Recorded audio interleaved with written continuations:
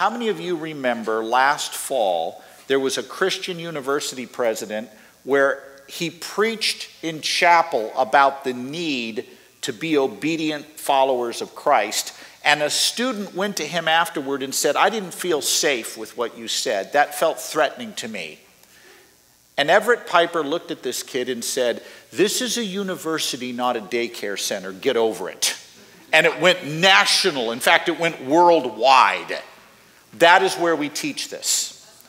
And what it is, the course, here's the funny thing, it's actually already begun because you start your reading before you show up. You show up for 5 days in July, and you get to spend 5 days with me going over and getting into pro-life apologetics at a very deep level. We look at the toughest thinkers on the other side. We look at Michael Tooley, Peter Singer, David Boonin, Jeff McMahon. We go through the big guys, not your street activists, the toughest the other side has. And we teach you how to engage those who think that way. The reading involves the textbook that's on the back table there, The Case for Life. It involves reading each chapter and doing the review questions. You write a final paper at the end of the course, and then you take a midterm exam and read a couple other small books. It's a little bit of work, but it's totally doable. Last year, we had 14 crisis pregnancy center directors take the course, none of whom had ever taken apologetics before, none of whom had ever spoken publicly before. Are you ready?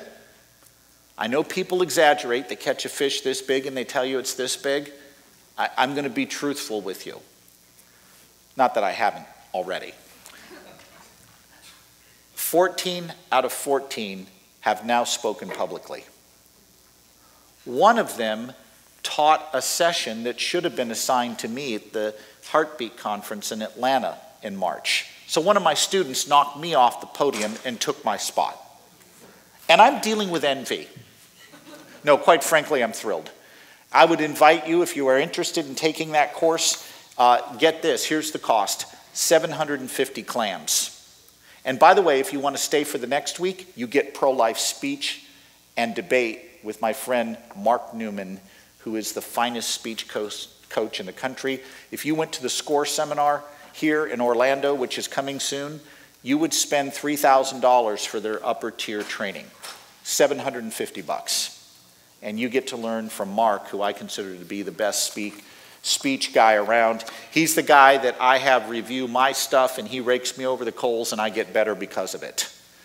So this is open to you. If you're interested, I'll have the cards up here.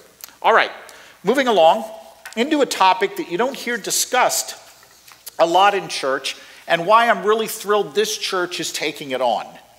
And that is the question of, what do we do with couples that really want to have children but haven't been able to? And I mentioned last night that I know a couple who the wife has been through cancer, and she told me the pain of infertility was way worse than going through cancer.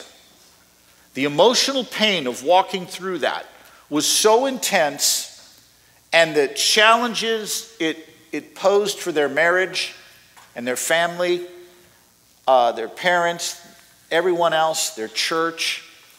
She said, people have no idea the pain of that. They have no idea what it's like to sit there in church at Mother's Day and watch all these people celebrating. And there you are, dealing with this. Father's Day for him.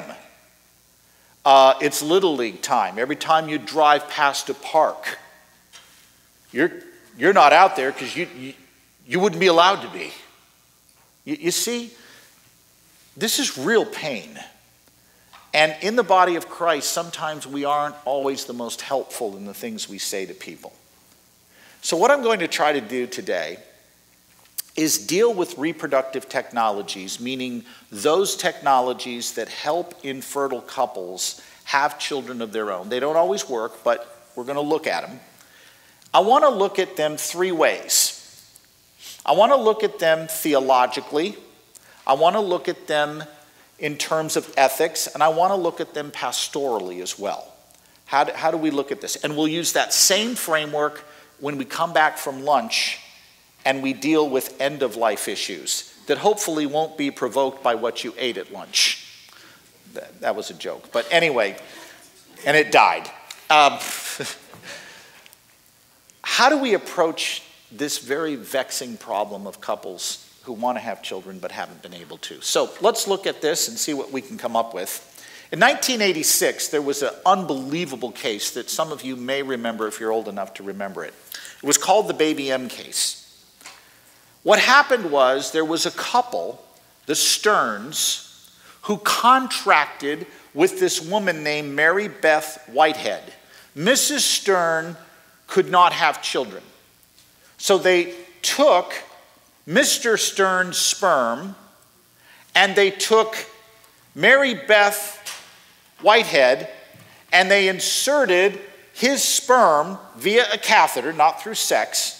They inserted his sperm into her. She then conceived, and the agreement was that she would give the child up at the end of the pregnancy, and she would receive in response all medical care and $20,000 cash. When she gave birth, she changed her mind. Now keep in mind, she is the genetic mother of that child.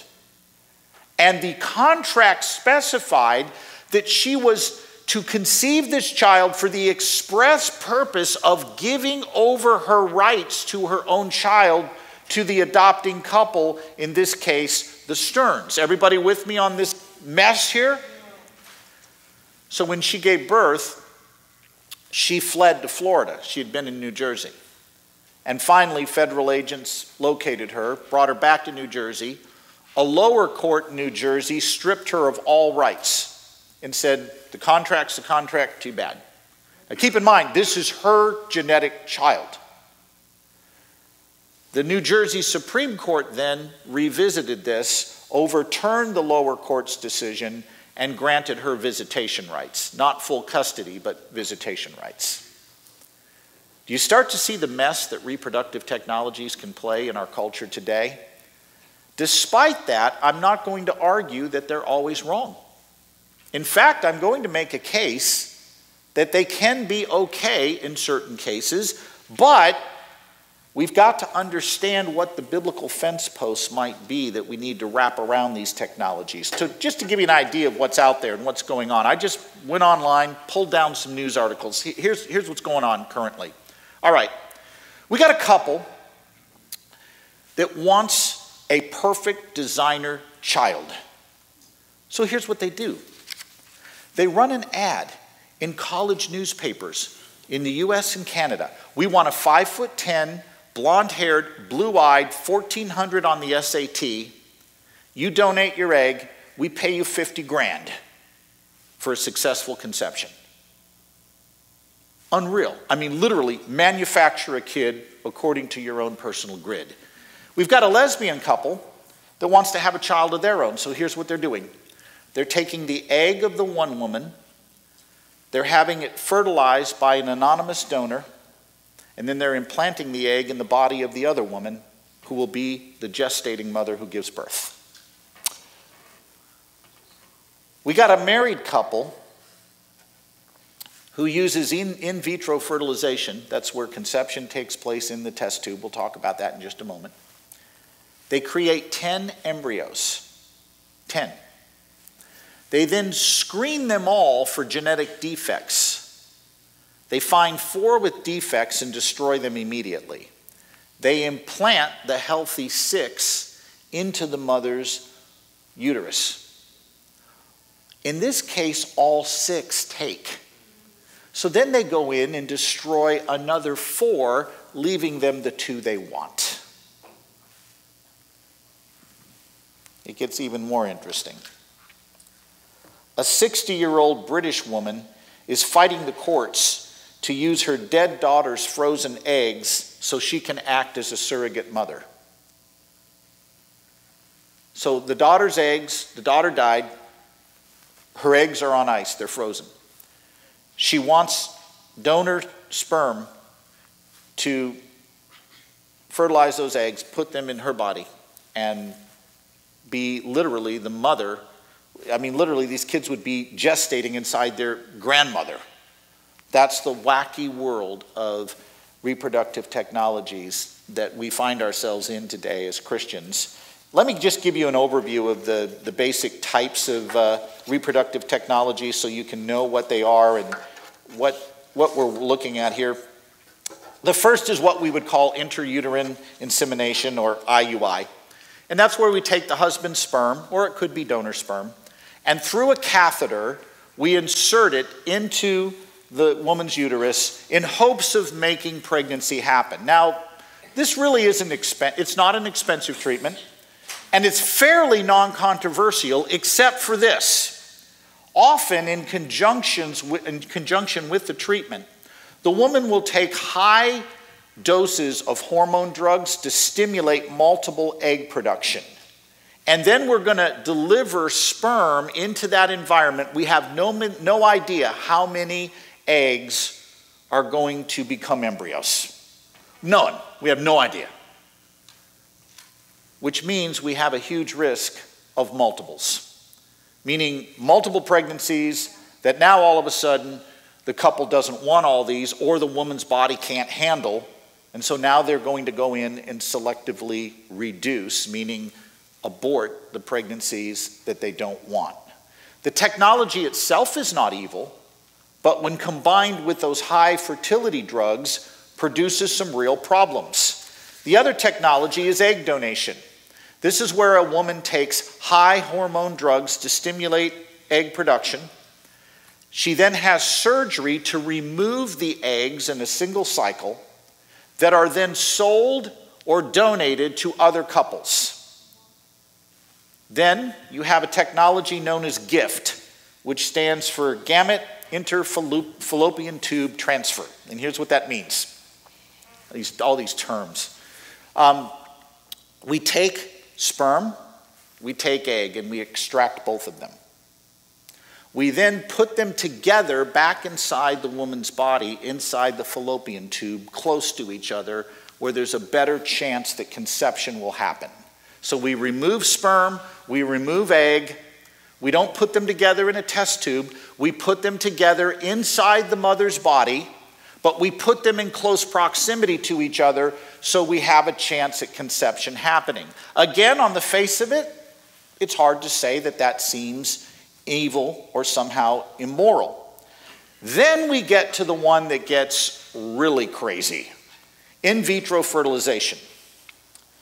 This is where we take the egg from the woman, the sperm from the father, and we don't combine them in the woman's body. We combine them in a test tube. And because the treatment and the egg donation process is very expensive, the best way to do this is to make sure that the mother takes a lot of fertility drugs to release a lot of eggs, which are surgically extracted, but here's where the rub comes in. The freezing techniques for keeping those eggs are difficult here in the States. We can freeze them, we don't do a very good job of thawing them out. So here's the treatment of choice. As soon as those eggs are harvested via surgery, they are immediately fertilized. You now have embryos, and those embryos are now on ice. Are you starting to see where we could start to run into some problems here? What happens if the first round of fertility treatments using IVF, in vitro fertilization, what happens if they work? The woman is suddenly pregnant with 2 kids. She doesn't want any more, but now she's got 14 embryos on ice. And a few short years later, she's at the end of her reproductive career. And there's 14 embryos on ice. What now? By the way, one of the most, I was totally caught off guard by this. When I first started doing pro-life work, this is probably, well, it wasn't immediately after I started, but I'd say 20 years ago or so, I went to a meeting where there were all these parents who had leftover embryos, and I don't know how I got called in on this, but they wanted someone to come in and kind of just talk to them. They were all Christian couples, all of them in their 40s, all of them with at least 4 embryos on ice. And there was a California highway patrolman there with arms bigger than my legs, bawling, not knowing what he should do, and wondering if they had made the right decision. So this poses some problems. There is another treatment that's called ZIFT. You gotta love this, ZIFT. ZIFT has to do with zygote interfallopian transfer. That's where we take sperm and egg, we put them together in the test tube, just like IVF, only we don't put it in put the developing child in the uterus, we put it directly in the fallopian tube so it can travel down naturally just like a normal pregnancy would. So those are your major technologies that are in play. You've also got surrogacy, and there's 2 types of surrogates. You've got what are known as genetic surrogates, like in the baby M case, where the mother who's carrying the child donates the egg and the womb. She is the genetic mother, and she is also the mother who will give birth. Then you have gestational surrogates who carry the child but have no biological relationship to the child. People kind of crudely call this wombs for rent. And it's a big business, believe it or not. So those are your kinds of surrogacies that are in play. And so what am I going to argue through all of this? Here's my thesis. Reproductive technologies are not wrong in and of themselves. However, and it's a big however, they must be subjected to biblical fence posts that we draw around them to make sure they're not used immorally. So we'll look at what those fence posts are in just a moment, but that's the thesis. Reproductive technologies, I don't believe we should say they're all wrong. I don't think you can tell an infertile couple, or should tell an infertile couple, too bad, deal with it, there's nothing you can do biblically. I don't think that holds up to what we're going to see from what we're going to look at here. I believe that we have things to do. So what's the first fence post? I said there were fence posts. It's what we talked about last night. The status of the embryo. If a reproductive technology is going to result in the death of the embryo or the discarding of embryos or put at risk the lives of embryos, we as Christians need to avoid that technology. For example, if a couple were using intrauterine insemination, where we take the husband's sperm and we inject it via a catheter into the wife's womb to try to conceive pregnancy, it's fine to do that, but I'll tell you where you run into trouble. If you've got her on hormone pills to produce multiple egg releases, and you don't know how many embryos are going to take, and suddenly she's got 6 in there, and now the doctor's saying we got to go in there and take 4 out, or she's not going to make it. At that point, killing those embryos is the moral equivalent of what? Abortion. You're intentionally killing an innocent human being. So your use of the reproductive technology has to have in mind the status of the unborn. What does the Bible teach us that we looked at last night? Well, here's what it teaches us. All humans have value because they bear the image of God. Because they bear the image of God, the shedding of innocent blood is strictly forbidden. Exodus 23:7 teaches this. Proverbs 6 teaches this. Matthew 5:21 teaches this. The science of embryology is clear beyond all doubt that the unborn are human beings, which means the commands against shedding innocent blood apply to the unborn just like they do everybody else. There's your biblical case. We already know from science the unborn are distinct living human beings. We dealt with that in detail last night, and you're going to get notes, and those of you that are buying books, you're going to get a whole bunch of them that will help you like that. But there are some objections you'll hear doctors raise. I've actually heard doctors raise these, and here's what they say to couples who are using reproductive technologies, worried about excess embryos, and the doctor will come off and say something like this: well, this is just a clump of cells. You don't need to worry about this. Until implantation really takes hold, we're dealing with a clump of cells. This is completely false. And let me help you understand this. A little bit of a crude illustration.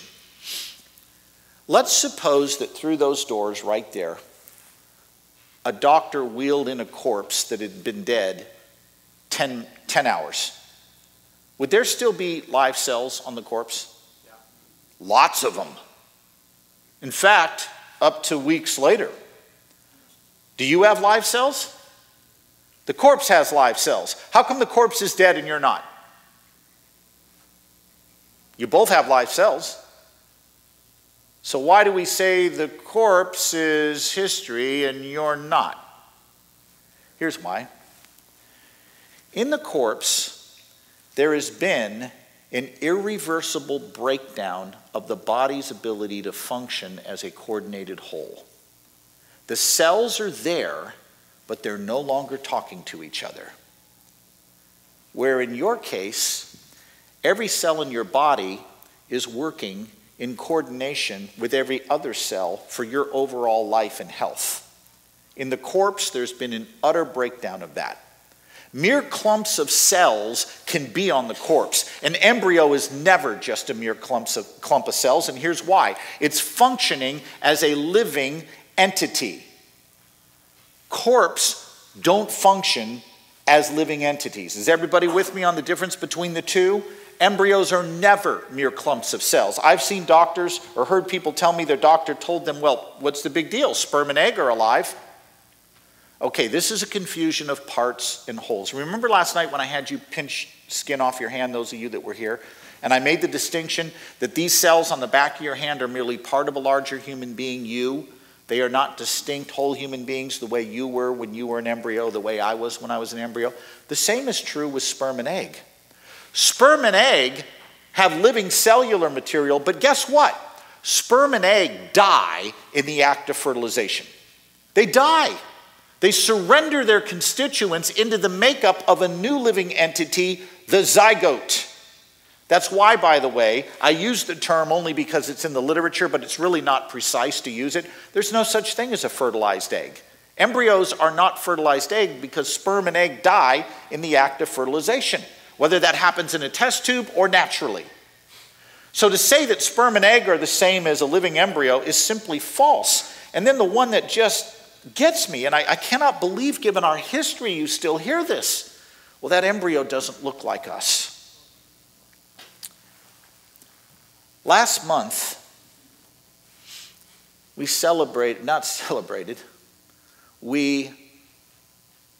marked the 100-year anniversary of the death of Ota Benga. You may not have heard of Ota Benga.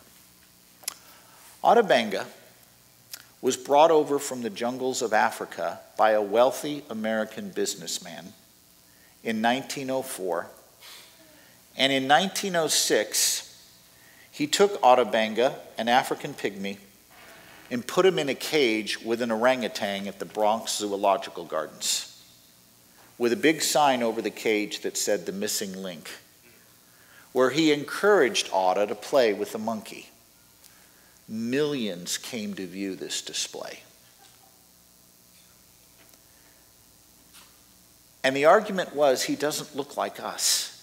He looks like the ape. In fact, the most authoritative argument or article on the subject is entitled "The Man in the Zoo." And this so troubled Ota Benga that in 1916, he took a gun and shot himself. All because people decided he didn't look like one of us. Do we really want to trace the humanity, or rather the inhumanity we've shown simply because people don't look like we think they ought to look like? This is a very dangerous precedent, and yet physicians who have no more authority to make philosophical judgments than you and me are making these kinds of claims, and they are dangerous and they are deeply troubling. All right, fence post number 2. The gift of common grace. Is medical technology, would you say, generally something we celebrate as a blessing? Yes. And God, this is what we call common grace, God gives to mankind revelations that help them reverse the entrance of sin into the world. Not theologically reverse it, just the impact, the physical impact, disease. So we learn about medicine.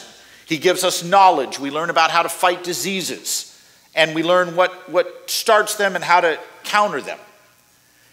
Is infertility an effect of the fall? Yeah. So why wouldn't it be the case that things we learn about treating it wouldn't be seen, in a general sense, as God's common grace to us? Now, that doesn't mean there aren't rules, but I'm just saying, in principle, I don't know why we would view this much different than we would knowledge God gives us to fight kidney disease or cancer or any of the other things. Now, there will be some objections. Let me give you one in particular. It's the Roman Catholic doctrine objection. Roman Catholic teaching when it comes to reproductive technologies and marital sex in general goes like this. Marriage is a sacrament, and the act of marriage, the sexual union of man and woman, must always have two components present: the unitive and the procreative. What they mean is that when married couples come together, they do so for the sake of unity, but they must also be open to procreation. Even if physically it's not possible, they don't do anything that would prohibit procreation. The unitive and the procreative must be equally present in every act of marital love, and if they're not equally represented, there's a structural act in the break, or a structural break in the act of marriage that the church considers immoral. Now, that does not mean Catholics, and this is a good thing to keep in mind when you talk to your Catholic friends, that doesn't mean they oppose all reproductive technologies. They don't. Here's the distinction they draw. They are fine with reproductive technologies that assist normal intercourse toward procreation, but they oppose anything that replaces normal intercourse. Do you see that distinction? So, for example, Catholics, in principle, are not opposed to gift, where we take sperm and egg, we remove them from the man and woman, and we put them together inside the woman's body. Conception is still taking place inside the woman's body, so in principle they wouldn't oppose that, provided the sperm and the egg were collected within the act of marital love. Okay? They also would not be opposed, in principle, to intrauterine insemination, where we, via catheter, deliver it, provided again that the elements were collected within the act of marital love. Where they do draw a line is in vitro fertilization, because now we're replacing normal marital love with a technology, and Catholic theology says no. I will say this without getting any further along in this. I don't think biblically, and I'll let Pastor correct me if he wants to, I don't think biblically the Catholic model holds up, and I'll tell you why. I think Scripture celebrates marital love as a good in and of itself. I think that's Paul's point in 1 Corinthians 7. I think that's the point of Song of Songs. It's marital love being celebrated as God's gift, as a good thing, as something not to be ashamed of, as something God himself rejoices in, and the unitive and procreative aspects don't have to be equally present. In fact, I actually think the Bible puts a greater emphasis on the unitive, and the children are the fruit of that union. That's how I view it. I'm open to hearing I'm wrong. I'm not trying to build a doctrine on that, but that's how I see it. But Roman Catholic teaching is going to have a problem with any technology that replaces normal intercourse. All right, fence post number 3. And this is one where right now our culture has just gone off the deep end. Procreation should happen in a stable union of one man and one woman in marriage. Let's think for a moment about the creation mandate God gave to Adam and Eve.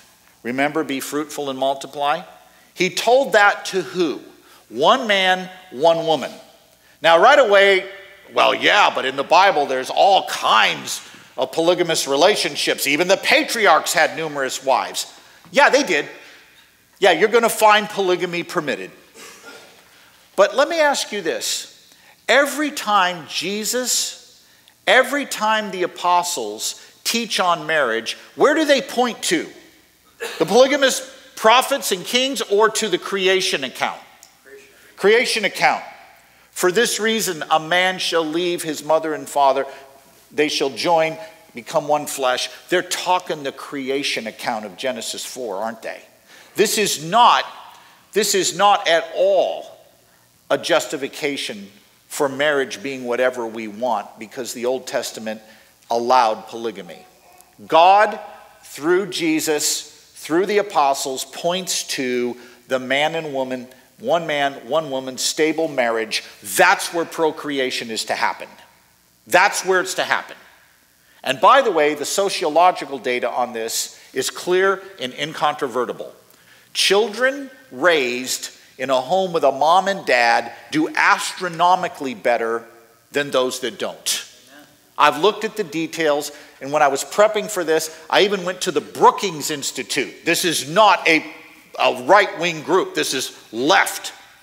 And even the Brookings Institute made a point to cite a study that said the following. It said, the breakdown of marriage harms society as a whole. The Brookings Institution found that $229 billion in welfare spending between 1970 and 1996 was directly attributed to the breakdown of the marriage culture and the resulting social ills that followed from it. Poverty, crime, teen pregnancy, and drug use all followed from the breakdown of that culture. This isn't the Family Research Council. This is the Brookings Institute saying this. Maggie Gallagher puts it well. She said, sex makes babies, society needs babies, and babies deserve mothers and fathers. That's solid stuff. Procreation happens within a stable one man, one woman marriage. Fourth fence post. Again, status of the unborn, common grace, procreation within marriage. Now we come to adoption as a rescue mission. If we are believers in Jesus Christ, we should be very pro-adoption. Let's put the theological framework around this. The gospel is not only that Jesus dies for your sin, and because of that, God declares you justified. That's great. But that's not the end of it.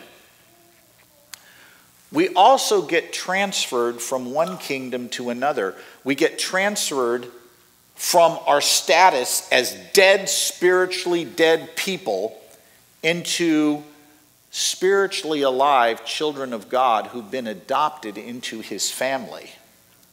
I mean, think about who God adopts. He doesn't adopt people who kind of just look like their hair wasn't that good that day. He adopts people who were so rebellious they're spiritually dead. And he has to make them alive, and then he adopts them. And everybody God makes alive, he adopts. Every last one. No exceptions. With that theological framework, we should be pro-adoption. And that means we view adoption the same way we view spiritual adoption. It's a rescue mission. The problem with reproductive technologies, in some cases, a child is created expressly for the purpose of giving him up for adoption. In normal adoption, that's not what's happening. In normal adoption, the child is already there, the decision has already been made not to care for him, and we come along as rescuing agents. Do you see the difference between the two? When reproductive technologies are used to create another human being for the express purpose of uprooting him from his natural mother and father and giving him to someone else, that is an issue. But when we rescue a child who's already there, that's another thing altogether. In fact, as we look at our scriptures, which you will get in your notes, you're going to see passage after passage where God cares very deeply about justice for the weak and vulnerable. It's not an option. He cares very deeply about it. And that means no couple who is struggling with infertility should rule out adoption on the face of it. I'm not saying that's their only option. I am saying I don't think they should ever just say never in a billion years will that be the option we take. I think that's something they ought to consider being open to. All right. Fifth fence post. Trust in God's sovereignty. It would be very mean to say to a couple struggling with infertility, too bad, trust God, grow up, read your Bible. We don't want to be saying that. However, if having a child of your own, a biological child of your own, is so important to you that you have taken a good thing and made it an ultimate thing, now we're talking idolatry. That's the essence of idolatry. We take good things and make them ultimate things. We are not entitled as believers or as a culture to procreate without any limits. We're not entitled to that.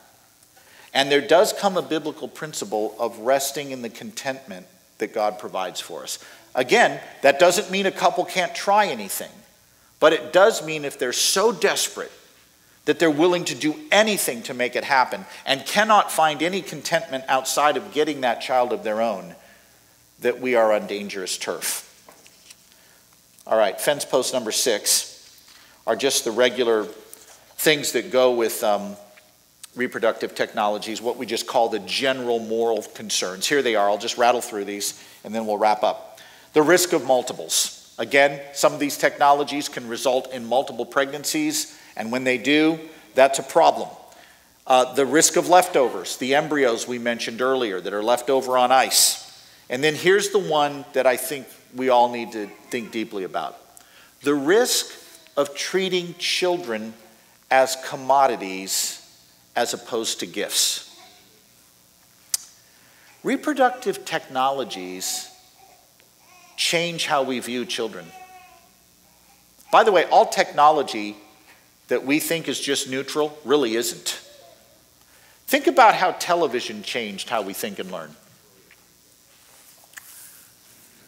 Abraham Lincoln and Stephen Douglas did a debate at the Springfield County Fair in 1858. Douglas spoke for 3 hours, followed by Lincoln, who spoke for 3 hours, followed by 1 hour rebuttals. We're talking 8 hours of talk. Oh, and the audience was standing listening to this? And they thought of it as entertainment. We would think of it as torture. Why could that audience follow a sophisticated debate with very deep and nested arguments, track it, follow it, and like it? Where today we wouldn't even understand what they're saying. And we would be checking our smartphones within 5 minutes. Why? Because, as Neil Postman points out, that was a book learning culture.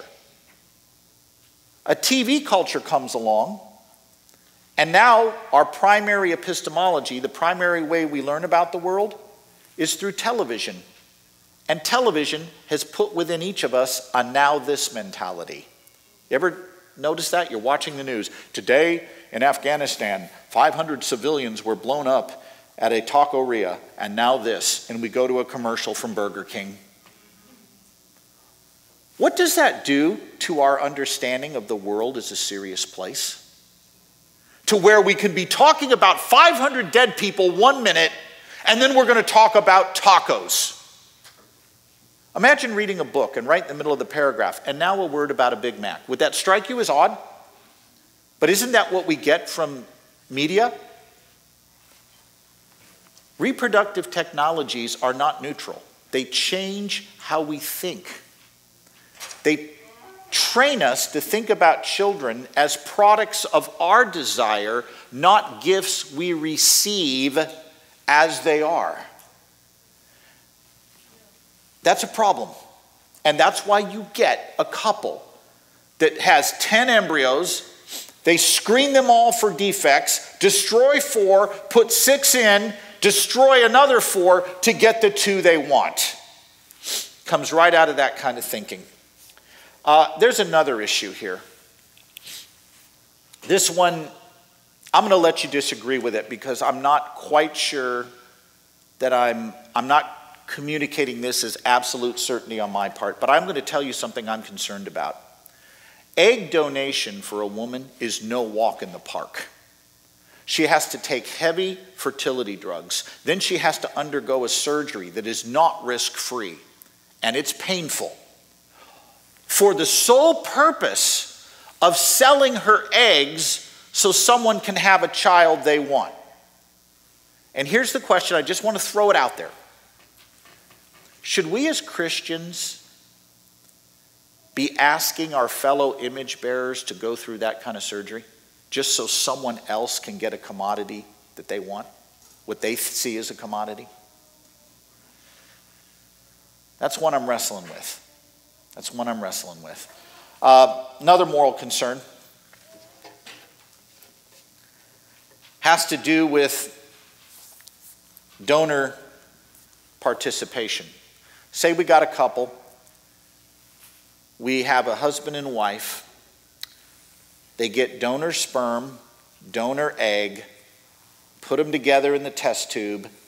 Then the wife carries the child to term. She's the gestational mother, but neither parent is related to the child. Now, some Christians have said that's adultery. No, it's not adultery. There's been no sex, no deceit, nothing that goes with adultery. But here's the question. Though I can't point you to a scripture that says, thou shalt not use third-party elements, if the creation model is our model, if Jesus and the apostles point to the one man, one woman within marriage as the place for procreation to happen, and we're introducing third-party elements, what do we make then of that creation model? Do you see this? So this is where, as Christians, I think it's helpful to build a cumulative case and say, I don't know that that's what we should be doing as Christians. I don't know if that's something we should do. I can't point you to a thou shalt not scripture, but I think on balance that's something to think about, whether we ought to be doing that. Then there's the issue of surrogacy. Think about a mother who contributes the egg, contributes the womb, carries the child to term, her child. She then has to sign over adoptive rights to the other couple, the father whose sperm was used. She has to literally sign over her own child. Is that good for us as a society? Is that good for the children? Is it good for the parents? These are the kinds of things we have to think about as Christians. I'll wrap up, and then we're going to break for lunch. Just some guidelines for us on this whole idea of assisted technologies. Here's what I would say, if we could just tidy this up. First of all, while all reproductive technologies are not wrong, Christian couples need to take personal responsibility for every human life that is created. That means every embryo, whether on ice or being implanted at that moment, the couple needs to take responsibility. So that means, as happened to a friend of mine, when they went through treatments to try to have children, they did not put 14 embryos on ice. They got egg, sperm, they did IVF, but they only fertilized 2 because that's all she could carry. And they implanted those, it didn't work, and then they tried again, and it was hugely expensive. It would have been a lot cheaper just to do a whole bunch and freeze them and then discard them later. But no, they couldn't do that because they're a pro-life couple. So they chose to spend a ton of money to try it twice so that they could take personal responsibility for any embryo that ensued. I think they did the right thing. Unfortunately, it did not work, so guess what they did? Did they despair? No. They went out and adopted 2 girls. They worked with a local crisis pregnancy center, and they were able to adopt 2 girls. And they got a fiery redhead right now who is the ultimate Irish girl who certainly keeps their home humming. And the other girl is the quiet intellectual. It's quite the interesting thing to watch. But they went ahead and said, you know what, then we're going to move toward adoption. We're okay with that. They gave it a try. They didn't say, oh, woe is me, I can't try anything. They went ahead and tried it ethically, but then went ahead and moved toward adoption. Leftover embryos, those in storage, those have got to be kept to a minimum. That means you don't want to be like those couples that have 20 embryos left over. I would also say that when it comes to implanting these embryos, you don't implant any more than the wife can physically handle. And a doctor will help you make that assessment. So you don't want to be that couple that puts 6 in knowing she can only handle 2. And then finally, I think as Christians, we have to categorically rule out pre-screening therapies aimed at destroying human beings that don't match our model of perfection. I don't see any room in the gospel for pre-screening tests that have one purpose in mind: destroying human beings who don't measure up. Now, having said all this, I want to conclude it with something I think it's very important for us to do. It could be true that there are some people here today that your use of these technologies has not been what you know it should have been. And it may have been that there were embryos discarded or donated for research, or I don't know. Maybe not, but just in case, I want to remind us of something that we talked about last night. If that's true, the solution for you today is not guilt, it's not an excuse, it's an exchange of taking Christ's righteousness for your sinfulness. And you know what else I'm going to say? Given there aren't a lot of churches like yours that take on these issues, is it any surprise Christians wouldn't be well informed and could be very capable of making mistakes that had they had better information, they might have made a better decision? So this isn't about pointing a finger at anybody, but it's moving forward, we as Christians beginning to think biblically and strategically about these issues so that we can not only inform the world out there, but the people in our own pews about what the biblical standards should be for this.